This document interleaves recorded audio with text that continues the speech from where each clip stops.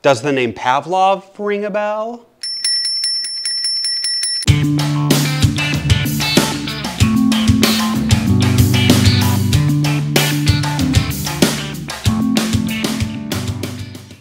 Alright guys, welcome to Psych Explained. In this video, we're going to examine a specific type of learning called classical conditioning.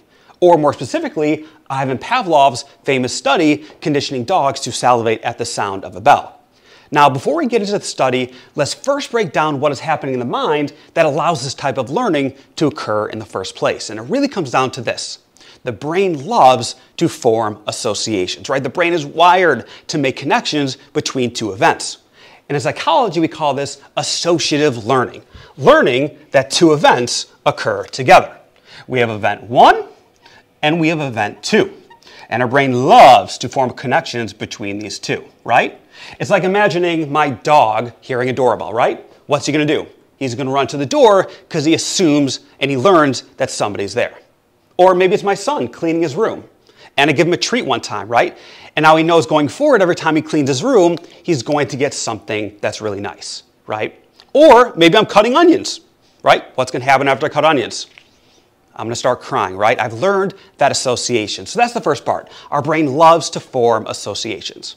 Now, we've talked about this in other videos, but can you think of any parts of the brain that allows us to form these associations?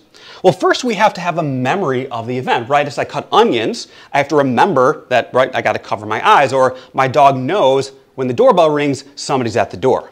And that first part deals with memory. So what part of the brain deals with memory? Well, the first part we're going to talk about is what we call the hippocampus, okay? In the hippocampus, this kind of seahorse-shaped structure deep within the limbic system helps form explicit declarative memories. And we'll talk about the difference between those as well. Now, in order for associative learning to occur also, we have to think about fear and emotions, right? If I put a collar around a dog and it learns that every time it barks, it's going to get electrocuted, which I know, it has to learn that kind of emotional fear response. And that part of the brain is what we're going to label as the amygdala. Amygdala. Okay, amygdala. And this is this kind of almond-shaped structure, right, sitting next to the hippocampus. So we have the memory part, we have the emotion part, and something we're going to be talking about today, which is right back here, is something called the cerebellum. Okay, what do we know about the cerebellum? Well, the cerebellum, which is located just under the occipital lobe in the back of the head, we typically think of in terms of balance and coordination, right? Coordinated movements, but it also deals with what we call procedural memories, things like riding a bike, right? Tying a shoe. We don't really have to think about it. So there are a lot of parts of the brain that deal with forming these associations. Now, not every association is the same. This is really important. Let's think about this. If I touch a hot stove, what's going to happen? Well, what's going to happen is my hand is going to jerk away, right? It's very hot. I touch that hot stove, it's going to move away, okay? That's one type of association. Let's think about another one. You get an A in school, right? You get straight A's. What happens? Well, maybe you get an award. So you form this association that when you study really hard and you get A's, good things happen. Now, on the surface, they are both types of associations. I associate touching something hot, my hand turns away. I associate studying and something good happens, but what's the difference? Can you think about any differences between the first example and the second one? Well, if you're thinking that the first one is automatic or unconscious, right? I don't choose to, my hand, it does that automatically. The second one is more voluntary and I have to think about it. That is the primary difference. So as we're talking about today, the first example deals with what we call classical conditioning, right? This kind of involuntary response. While the second one is more aligned with what we call operant conditioning, right? Behaviors with a behavior and a consequence. And the consequence could be good, the consequence can be bad. And we'll talk about operant conditioning in another video. Now, these type of kind of automatic responses that deal with classical conditioning, and I'll do an arrow going down here, is what we refer to as respondent behaviors. Okay, these are reflexive behaviors.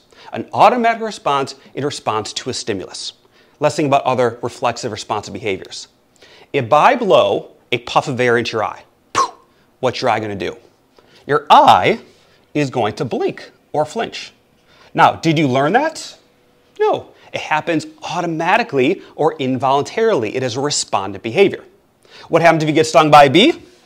You don't have to learn this. it's going to cause pain. It's going to hurt. And what about a startle sound, right? You're at a restaurant and somebody drops a lot of glasses behind you and everybody turns. Well, loud sound is going to cause you to be startled, right? A startle reflex. So what's important to know about classical conditioning is that it's not voluntary behavior, right? I don't make decisions based on rewards and punishments. I make decisions based on these involuntary automatic things. And we call these what? Respondent behaviors. Okay, now that we have a deep understanding of associative learning and these kind of automatic reflexes, what is this study? Let's start with our main gentleman here. What is his name? I've already said it before. Ivan what? Ivan Pavlov. Now, what do we know about Pavlov? Now, Pavlov was a Russian physiologist, okay? He wasn't actually a psychologist, and that's important. A lot of people we talk about, like Freud, weren't actually psychologists. They studied other things and kind of stumbled into the field of psychology. Now, Pavlov was interested in the digestive system of dogs. And you might be thinking, well, that's not really interesting. Well, he actually won the Nobel Prize for this research in 1904. So there are some people who care about the digestive system of dogs. So here's what he did. He put a tube outside of a dog to collect the saliva, right, connected to the salivary glands, right? Because in order to study saliva and digestion, you have to collect saliva. So the dog would drool, the dog's mouth would water, and it would collect it outside of the dog's mouth. I know it looks like a tongue, but think of this as a tube. Now, how do you actually get a dog to drool or salivate? Well, you need some sort of stimulus that's going to automatically cause a drool, and in this place, it would be some sort of food. So here's kind of a couple terms to think about. We have a stimulus and we have a response, right? This is kind of fundamental psychology, right? A stimulus is something that stimulates your senses, hear, smell, taste, touch, and a response is how you respond to that stimulus. A stimulus and a response. All right, so here's the study. Now, as Pavlov and his associates are giving food and this tube is filling up with saliva, they noticed that whenever they give the dog food, that would happen. That's normal. But here's what happened. When Pavlov and associates would walk through the door, okay, what they noticed was this tube, here's my saliva, was filled up with liquid before the food even came, okay? In other words, the sound of the door, or the sight of the white lab coat, or the sounds from the hallway, the dogs were anticipating the food was going to come, and the dogs would start to drool. This is the light bulb moment for Pavlov. Let's look back to our definition. A type of associative learning in which two stimuli are paired together produce a new learned response. So what are we pairing together? What we're pairing together is the stimuli of the food with the sound of the door is creating this new learned response. So that's what we mean by pairing two stimuli together. Now, you also have to understand that Pavlov was Russian, so everything we know about Pavlov was translated to English. So there's actually some conspiracy out there that Pavlov actually never used a bell, right? That maybe it was a buzzer or it was a metronome or a tuning fork, right? So the other things to use besides a bell. But this is what Pavlov did, okay? Here's his study. What he did is he broke it up into 3 phases, right? He's really testing this theory that dogs can anticipate and humans can anticipate something to come. We have a before, during, and after stage. Now, the general idea makes sense. What we have to know is the terminology involved, okay? So let's break this down together. We see the word stimulus, right? If something automatically causes you to react, right? Think about a puff of air, a bee sting, and a loud sound automatically cause you to react. We call this an unconditioned what? Unconditioned stimulus. Okay? Unconditioned. So what do we mean by this? The word unconditioned means unlearned. It happens automatically, right? Let's go back to our respondent behaviors. Blinking, pain, startle. You don't have to learn that. It's going to happen automatically. So that's an unconditioned stimulus is going to cause what? I'll use a different thing right here, okay? That's going to cause what we call an unconditioned, what? An unconditioned response. Okay? Okay? Meaning, you didn't learn to drool, you didn't learn to blink, you didn't learn to have pain. It happens automatically, involuntarily, right? And by the way, we can abbreviate this. We'll say unconditioned stimulus is the US, and the unconditioned response will be our UR. Okay? So the food will automatically cause the dog to salivate, and this tube is going to fill up with water, right? That's the saliva, okay? Now, where does the bell come in? Well, Pavlov wanted to try other things out. What else could he make the dog salivate to? Not just the sound of the door, not just the white lab coats, but what if it was a bell, right? What if it was a bell and then the food? Would the dog salivate to the sound of a bell? Well, before the study begins, a bell is just a bell, right? And the reason we say that is that the bells we call a neutral stimulus. Neutral means doesn't affect anything, right? We'll say NS.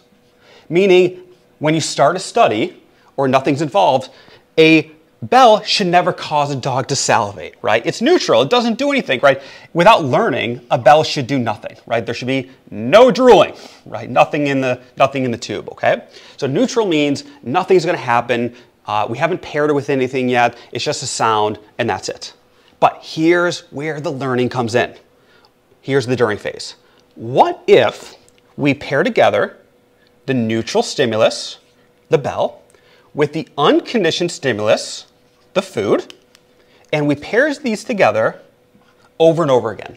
So bell, food, bell, food. Ding, ding, food, right? In fact, I'll get my bell here, right? Bell, food, bell, food, bell, food. And we do this over and over and over again. What's gonna happen, right? I'll have my little arrow. Eventually what's gonna happen is the dog's gonna learn in anticipation that the food's gonna come, and the dog is gonna salivate at the bell alone. And the moment that happens, classical conditioning has occurred. We also can change a couple names. Instead of the neutral stimulus, we now call this bell, after the study, the conditioned stimulus, right? Condition means learned. The conditioned stimulus. Okay, and this would be our CS, right? Our CS. And the moment it causes the dog to drool, right, the moment of acquisition, we're going to call this now the conditioned response. The conditioned response. Or, let's do our abbreviation, the CR. Okay? So, the moment the bell, it causes the dog to drool, and by the way, I need my little drool there, without the presence, right, there's no meat here, without the presence of the US, classical conditioning has occurred. This is Ivan Pavlov's famous study. Now, a couple things to think about.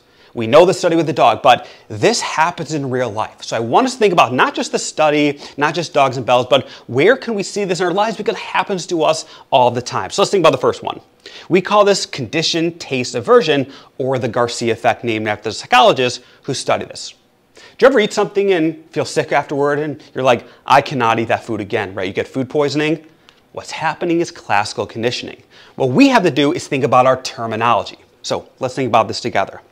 Let's imagine, for example, that you ate a nice piece of fish, right? Maybe salmon, maybe tuna, right? Well, what you didn't know is that there was bacteria in the fish, okay? And what is the bacteria going to do? The bacteria is going to make you sick. I'll write the word nauseous, right? Nausea, right? You don't have to learn that, right? It's a respondent reflexive behavior. You're going to feel sick, right? But then what happens is we have the neutral stimulus, right? Just smelling fish should not make you sick, right? Smelling tuna, smelling salmon, it's just a smell, nothing there. But because you associate that smell with the feeling of sick, eventually the smell has become the conditioned stimulus, and just the smell alone is going to cause what? It's going to cause you to feel nauseous. And by the way, I love this kind of formula I have, the USUR, NS, CS, CR. It's kind of a nice way to think about conditioning, right? So now the smell alone is going to cause you to feel nauseous, okay? All right, what would be another example? Well, a lot of trauma, we often call this fear conditioning, involves classical conditioning, right? Imagine you were in a car crash, okay? And I'll use my marker again, okay? A car crash is going to make you what? Without learning, right, remember automatic, involuntary, is going to make you fearful. Okay, feared, scared, or whatever you want to call it, right? You don't have to learn that. It's probably pretty scary to be in a car accident, right? Let's say you were driving in a blue car, right? Well, what happens is a blue car should never make you scared. It's just a color. It doesn't do anything, but what are we doing? We're forming an association. And over time, what could happen is the blue car alone could cause you to be fearful, right? You should never be feared of a blue car, but if it does, it becomes our conditioned stimulus. Okay, so you see a blue car on the road, you might have a panic attack, you know classical conditioning has occurred. So always think about real life examples. All right, guys, thanks for watching. I hope you learned something. Don't forget to like the video, subscribe. See you next time.